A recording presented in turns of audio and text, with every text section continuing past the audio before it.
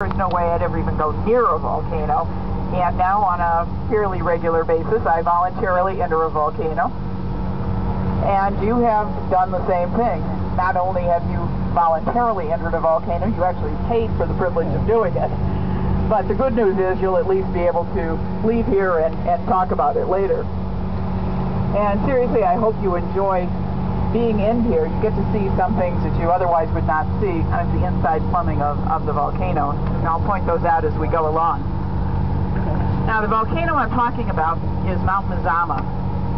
And to visualize Mount Mazama, you look around here at the rim. It's roughly 4 miles by 4.5 miles by 6 miles, something like that.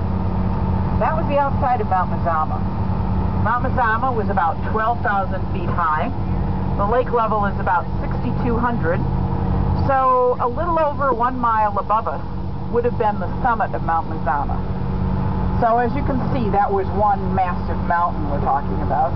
And that mountain has disappeared from the face of the earth.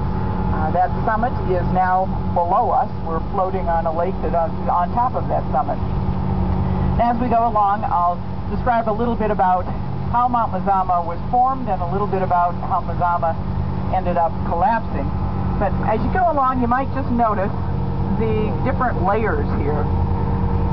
Mount Mazama grew over about 420,000 years, erupting on average about every 10,000 years.